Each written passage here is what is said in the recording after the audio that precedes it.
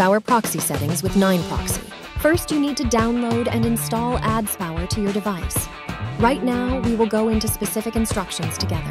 Step 1, launch the 9Proxy application and log into your account. Step 2, fill in fields such as country, state, city, and other information if necessary, then click on the magnifying glass icon to search.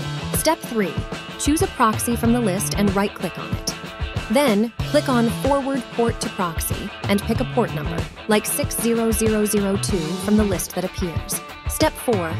After selecting, next select Port Forwarding List to see details about the proxy. Step 5. Look at and copy the proxy details. You'll need these to enter into the Adspower program. Step 6. Launch the Adspower browser and log into your account. Step 7. Press the New Profile button to make a new profile. Step 8.